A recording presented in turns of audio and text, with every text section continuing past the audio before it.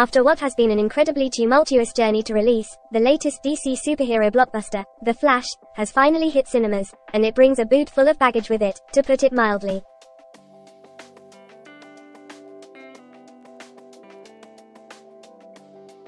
For those of you who may have been living under a rock the past year or so, The Flash marks the titular speedster hero's first big screen outing after appearances in Batman vs Superman, Dawn of Justice in 2016 and 2017's Justice League alongside Gal Gadot, Ben Affleck, Henry Cavill and Jason Mom.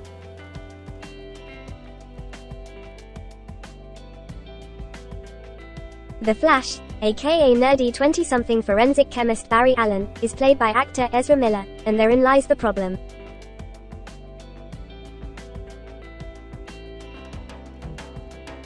Mille has had a troubled couple of years to say the least, starting in 2020 when an alarming video surfaced online that seemed to show the 30-year-old choking a woman at a bar in Reykjavik, Iceland.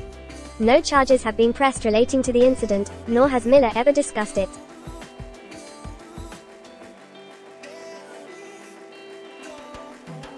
Then in 2022, the star was hit with further allegations, arrested more than once and even charged with various crimes, two of which they acknowledged by pleading no contest to the first and entering a plea deal for the other.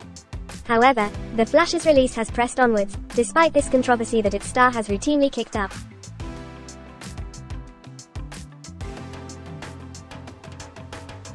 But should this be the case?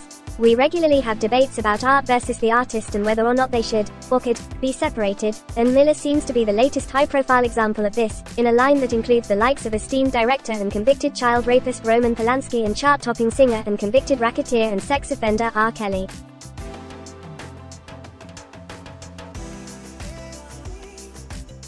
The actor, who identifies as non-binary, is, without a doubt, fantastic in their dual role as two versions of Barry, the Flash in this multiverse caper. Director Andy Muschietti praised them to the high heavens ahead of the blockbuster's release, saying that they excelled in the parts and confirming that he would have no plans to recast Mille should any sequels be greenlit.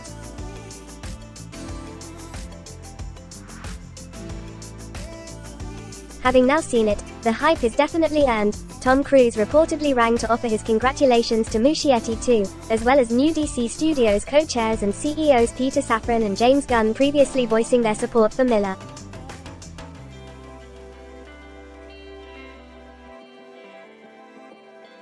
The Fantastic Beasts star turns in two completely different and completely believable performances as Barry in a film that, even though it boasts two Batmans, Batman, with Ben Affleck and Michael Keaton, as well as the movie debut of Supergirl, played by newcomer Sasha Calle, is completely dominated by them.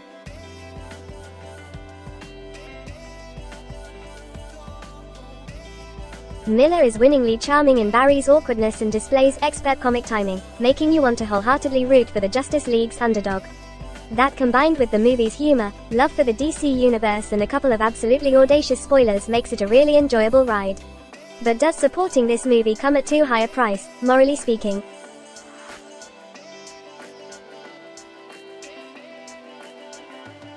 The perks of being a wallflower actor was arrested twice in Hawaii in March last year and charged with disorderly conduct and second-degree assault after shouting and swearing at customers as they sang karaoke at a bar, as well as grabbing a microphone from a 23-year-old woman in two separate incidents.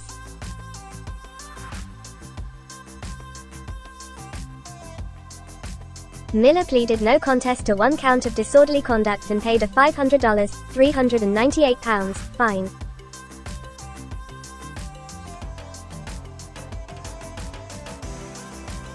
That same month they also had a temporary restraining order taken out against them after being accused of bursting into the bedroom of a married couple and threatening to kill them.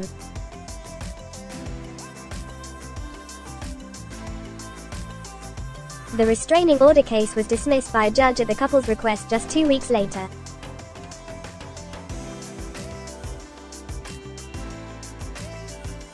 In April of last year, Mille was also arrested and charged with second-degree assault after being accused of throwing a chair at, and hitting, a 26-year-old woman at a private party, when they were asked to leave.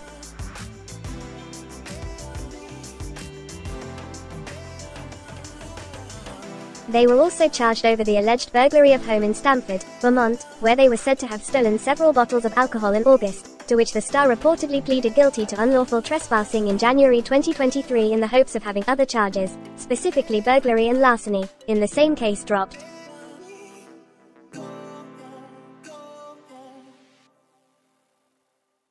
As part of the deal, they are required to undertake random drug tests and continue seeking mental health treatment.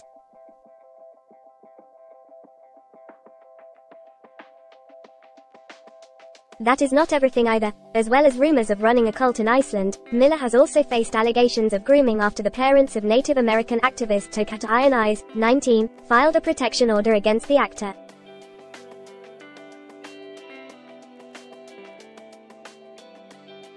Now,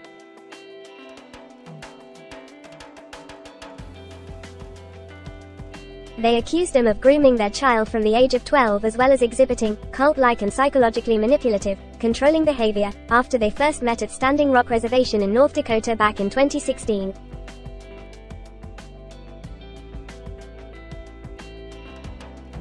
After a temporary order against Mille was issued by Standing Rock Sioux Tribal Court, a judge dismissed Tokata's parents' request to make it permanent.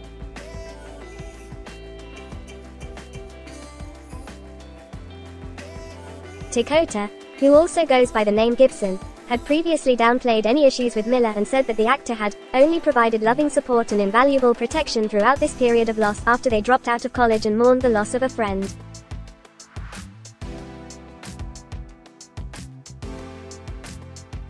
Mille was also accused in June of hosting a woman and her 3 young children at their farm in an unsafe environment, where it was alleged that there were guns strewn about and that a 1-year-old child managed to put a loose bullet in her mouth.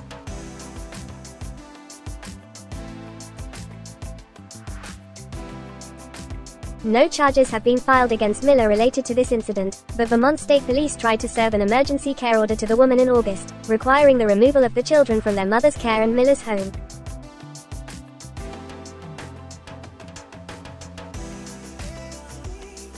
However, the actor told them the family had left 2 months prior and not returned.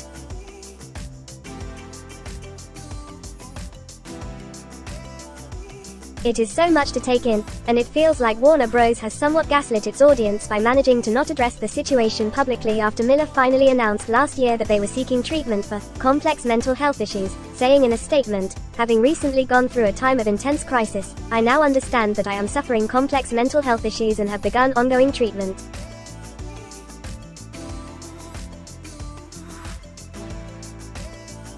At this point it's not just an elephant in the room but what feels like an entire herd.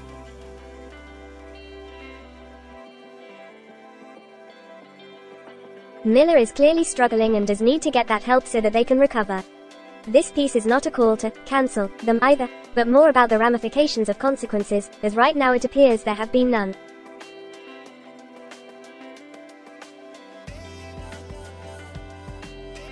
The star avoided taking part in any press tour. The film's promotional activity has been limited overall, save for a brief appearance at The Flash's Los Angeles premiere on Monday night.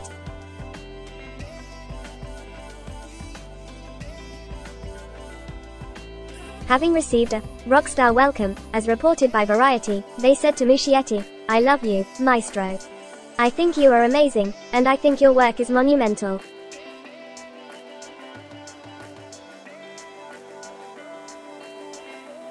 They also shared their gratitude to Warner Bros. Discovery CEO David Zaslav and the co-CEOs of DC Studios, Peter Safran and James Gunn, for your grace and discernment and care in the context of my life and in bringing this moment actually to fruition.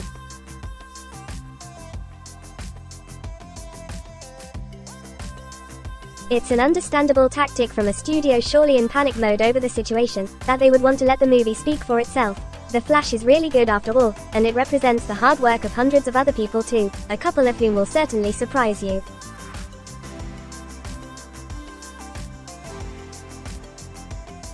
They shouldn't have to unfairly suffer with the work potentially being canned, as happened, awkwardly, with the very uncontentious Batgirl last year, but where is the accountability? I can't help but feel that anyone in a normal job involved with the legal woes of Mille in the past 12 months would have been fired, or at the very least faced serious consequences. But our jobs don't represent hundreds of millions of dollars to a film studio, I guess.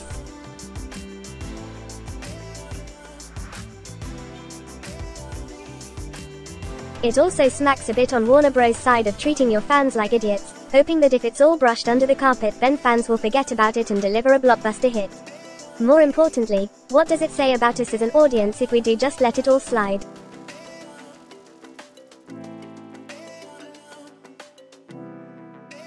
If Warner Bros. Want to press on with any future Flash appearances from Miller, and even sequels, then they are going to need to address this properly. A sit-down interview with an esteemed broadcaster, such as Oprah, could work for Miller as a one-and-done solution to the problem, clearing the air with fans. If the problem is that the air can't be cleared, well, everyone knows that the resolution to that should be clear and simple.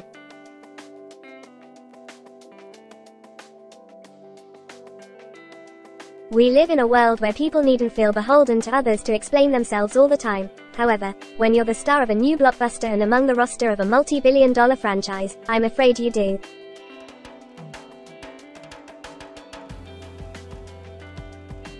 Metro.co.uk has contacted reps for Warner Bros. And Ezra Mille for comment.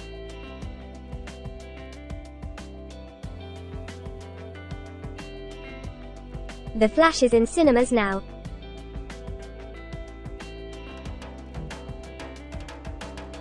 Got a story?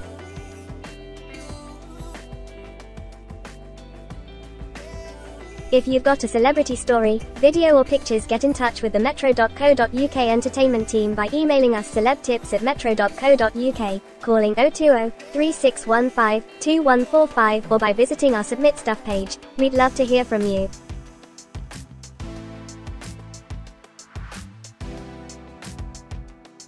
Tom Cruise surprised the Flash director with personal phone call to praise Ezra Mille movie.